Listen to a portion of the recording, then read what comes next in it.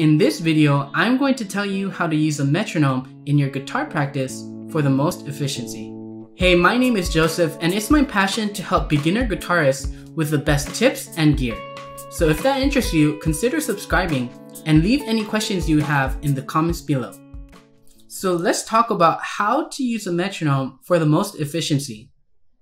And there are really two key aspects that we really want to focus on, and the first one is BPM. And that stands for beats per minute. And that's basically just the speed at which a song is going to be played at. So a lower number is a slow BPM and a higher number is a faster BPM.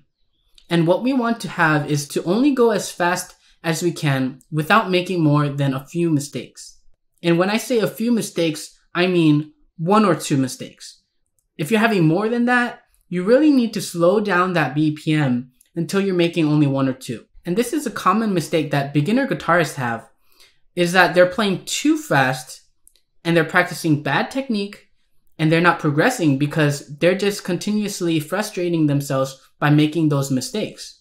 And so what you really need to do is slow down your practice, whether that's a technique or it's a song, and practice until you make no mistakes.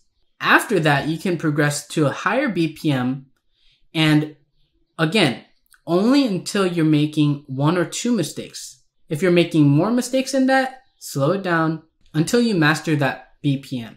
The second key aspect to using a metronome more efficiently is to have a consistency in your technique.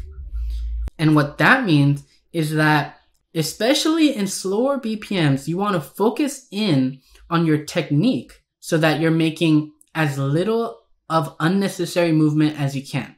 What that'll do is when you do end up playing at the higher BPMs, you're going to be more precise because you're being more efficient with your movements. And you can only work on that when you slow yourself down and really concentrate on your technique.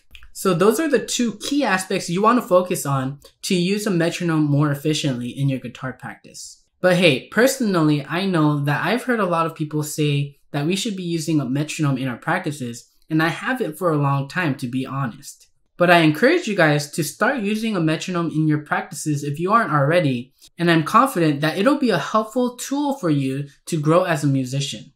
If you're still on the border of deciding to use a metronome in your practice, check out my video about why you should use a metronome, where I give you a few more benefits on using a metronome in your practice.